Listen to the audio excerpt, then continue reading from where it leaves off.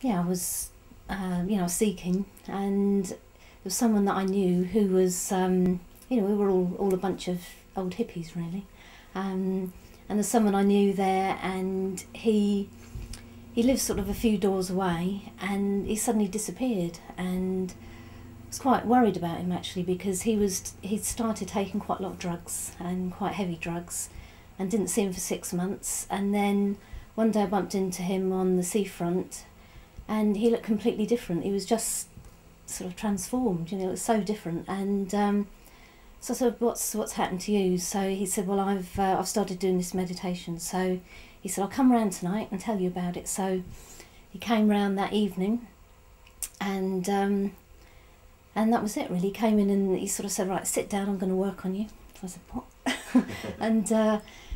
and I just, that was it really. And then that night I had a dream, and he brought a photo of Mother with him, and that night I had a dream that she was up on a hill, sort of somewhere in India. I think it was in a tea plantation somewhere, and she was talking to sort of lots and lots of people that were there, and I woke up the next morning, and I sort of knew that was it. Yeah.